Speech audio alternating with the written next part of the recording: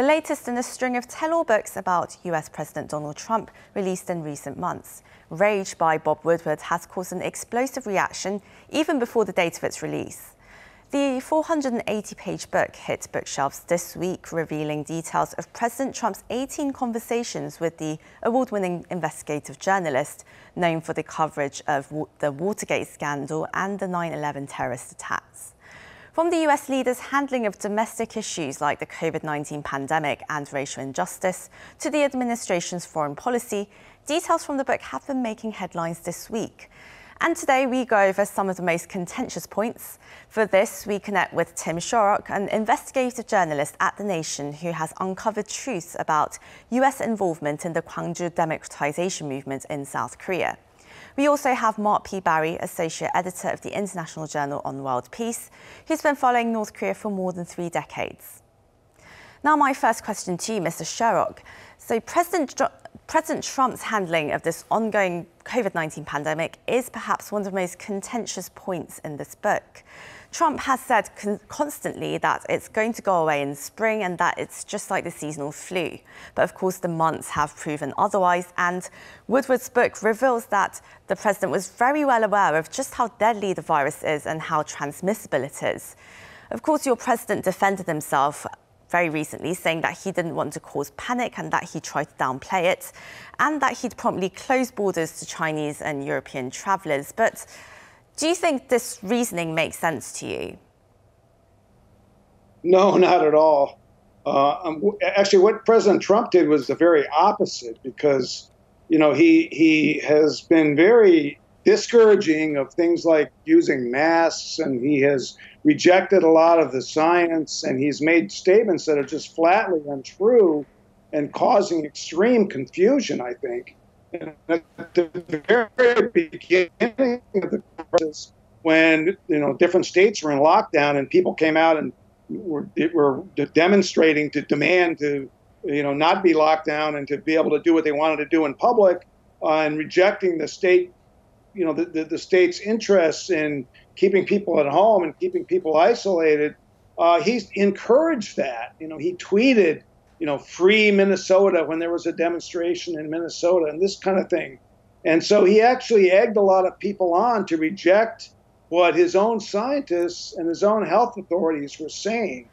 So, and these statements show that he knew very early on, and you can read in this book that the very first pages are about how he was informed of what a very serious kind of disease and pandemic this could be and was going to be. And he knew very well that it spread through the air, yet he really played down that danger.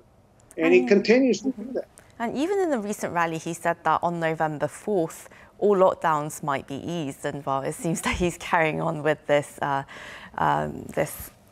line he's taken against COVID-19. And well, Mr. Shorrock, all these revelations, they were taped by Bob Woodward, who kept this under the covers for months before the release of his book this week as one huge spoiler. As a journalist, do you think that's right to you? I mean, does this raise questions about Woodward's journalistic integrity and duty to the public? It's a hard issue because, a lot of times has been pointed out that when people do write books, a lot of times people talk knowing that the book's going to come out, in a year or 2 years, and they're freer to say what they feel rather than, they know it's going to be in a news story the next day. So sometimes it's important to protect your sources for that period of time where you're waiting for the book to come out. On the other hand, this information was very critical, I think, for people to learn. Perhaps you could have broken that out as another story before the book came out. So I'm kind of 2 minds on it, but I actually do think that he should have revealed this earlier before his book came out. It really could have shaped how the COVID-19 pandemic response could have been, personally speaking, but... I agree. I think if people knew that, as he was telling Bob Woodward, that this could be easily spread in the air, and that it was much more dangerous than the flu, I think people would have listened to that. But as I said before, he just egged on the opposition, people that didn't want to have controls. And I think that was a terrible mistake, and it very well may cost him the election. And well, Dr. Barry, now let's get to you. What was your initial reaction upon reading this book? And do you think this book does talk quite a lot about North Korea? Do you think it offers any new insights into Trump's handling of foreign policy, particularly in regards to North Korea? Yeah, actually, in reviewing the book today, and literally going through every page and at least reading the sections that dealt with North Korea and scanning the rest, I see things in a different context than just reading the excerpts that had been released last week. And I found the most important chapters are the two chapters about 3/4 of the way through the book where Woodward interviews Jared Kushner. I think that has to be read by anybody who's going to make an informed decision on Election Day in November. Jared describes exquisitely exactly the perception and media management that his father-in-law is engaged in. And it's not simple. It's actually intricate, while at the same time being shoot from the hip. And therefore, that informs everything that President Trump says to people like Woodward on subjects such as COVID or on North Korea. So that's the larger context. So those two chapters, to me, I think people need to read it and read it again and understand exactly what Jared Kushner is saying, because he's the one who's really running the White House. He's the de facto chief of staff behind the scenes. Everybody answers to him except his father-in-law. But when it comes to the handling of North Korea, it's obvious that the president is handling it pretty much by himself. There really wasn't much of a role for Mike Pompeo to play. There really was little role for John Bolton to play, and it probably was just as well. But what it does reveal is that the president, as a New Yorker, I saw him as a consummate high-priced real estate guy going after a foreign client and giving him what we call the schmooze job, which is just, selling him on what we're going to do for you, but you got to give me something in return that will satisfy me. So it's really the art of the deal from the late 1980s brought up to 2018, 2019, and 2020 that really epitomizes the New York big shot real estate approach, particularly how he dealt with a foreign prospective buyer. Well, perhaps it would help if the president was taking a security approach to foreign relations and not a business transaction approach. And well, Mr. Sherrock, the book, of course, again, it discusses how close the US was to being at war with North Korea, which is something you've tweeted about as well. But, well, so from seemingly being at the brink of war to Trump bragging about his relationship with Kim Jong-un and all the cameras that had been at the Singapore summit, what does this book tell us about Trump's North Korea policy? I mean, has the drama and all the bromance that we've seen all come to a good conclusion? Has it been worth it? Well, in my opinion, yes, it's been very much worth it. And I think one of the few good things Trump has done, particularly on foreign policy, was talking directly to Kim Jong-un. I mean, I think that was the only way, to cut through years and years of problems in terms of the relationship and try to cut a deal that would be fair to all. That was an important thing. And I disagree with so much of the media who always says that this just gave Kim Jong-un, some kind of credibility on the world stage. I mean, he's the leader of North Korea, and that's who you have to talk to if you want to resolve a near war. So that's one thing. But the other thing I think is important about this book, and particularly that Woodward wrote it, is the fact that it does talk about the very, very critical role played in the peace process by South Korean President Moon Jae-in. And it makes it very clear that it was his, discussion through his representatives with Kim Jong-un in early 2008, where Kim Jong-un said he would be interested in meeting President Trump, that message was conveyed, to the White House, and Trump agreed. But Moon played a key role there, and that has really not been very well understood by the U.S. media, in my opinion. And there's a lot of misunderstanding of South Korea's agency in this whole process. And so I think that's one of the important things about Woodward's account. And of course, well, it did take a lot of determination, a lot of will, effort and planning from President Moon Jae-in to actually initiate all of this. But on President Trump's part, it seems that it was really up to chance. And what's maybe concerning is that there doesn't seem to be much of a plan or logic behind his interactions with the North Korean leader. And Dr. Barry, of course, your president is the master of optics and a lot of surprises. But do you think this really is a sound strategy when it comes to dealing with North Korea? Yes and no.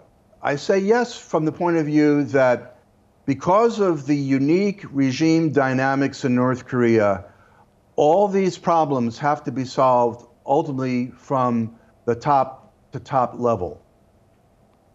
So that said, I think the president had to decide, am I really going to ask him to give up all of his nuclear weapons or not? The president, because of his real estate business deal mindset, I believe is incapable of putting any stock in a interim and step-by-step deal, which is what Kim Jong-un in one of his letters said. He wanted symmetrical, phased approach to the denuclearization. And you really don't get the feeling that he was going to give up those nuclear materials that have already been weaponized. And in return, neither does the president give an explicit promise of what he's going to do, at the end of the road. So basically, what Kim saw is that he does not have the ability to know if anything he gives up will be given anything in return. It reminds me of how Kim Il-sung told Cambodia's King Sihanouk in the early 1990s that the Americans want us to take off all our clothes and disclose all of our defense secrets. And we can't do that. So that appears to be the essential framework of the president's approach. And so that's why there's been so little development on the working level, very little working level contact other than to set up these summits. And Dr. Barry, of course, behind these top-level meetings, a lot of working-level efforts were being made to make it all happen. And the book, of course, does describe a great deal of drama behind the scenes of US-North Korea relations. How do you think Trump's presidency has changed the working-level relationship?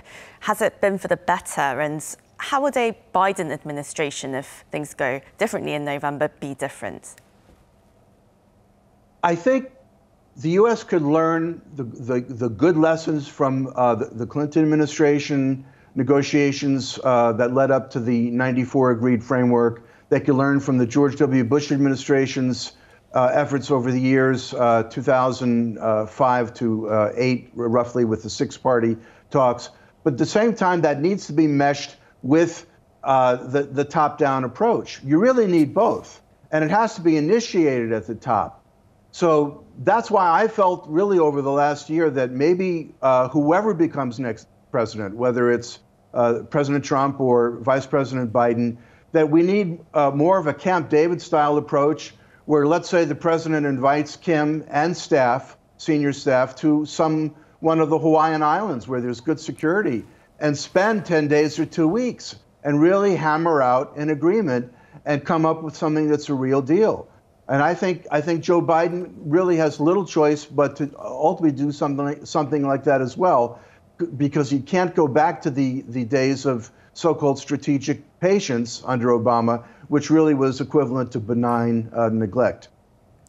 And before we go, Mr. Sherrock, we're used to hearing a lot of sensational stories about President Trump, and to be honest, none of them really surprise us anymore. But how do you think this book will affect the US president election on November 3rd?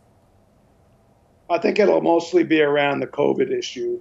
I do think that has affected a lot of people, including a lot of Trump voters. This was lots of people died and suffered from this pandemic, and you didn't have to be Democrat or Republican or left wing or right wing to get this disease. And people from all sides, kinds of life, got this disease and suffered from it. And many, many people have died. We're almost at 200,000. And I think his denial of the seriousness of it continues, and his just refusal to recognize how many people have suffered and died. He just keeps saying, well, because of what I did, 2 million people didn't die. But yes, sir, 200,000 people and probably a lot more are going to die. So I do think it's going to have an effect. And yes, definitely, the way he dealt with the COVID-19 crisis and trying to downplay it, using his own words, very questionable, and it seems like it will be talked about a lot over the next coming weeks. And well, I'm afraid we're going to have to wrap up the discussion here, but that was Tim Shorrock, an investigative journalist at The Nation based in Washington, D.C., and Mark P. Barry, associate editor of the International Journal on Peace based in New York. Thank you so much for your insights. Thank you. And to our viewers, as always, thank you for watching. We will be back at the same time tomorrow here in South Korea. Until then, have a wonderful day or evening wherever you are. Goodbye.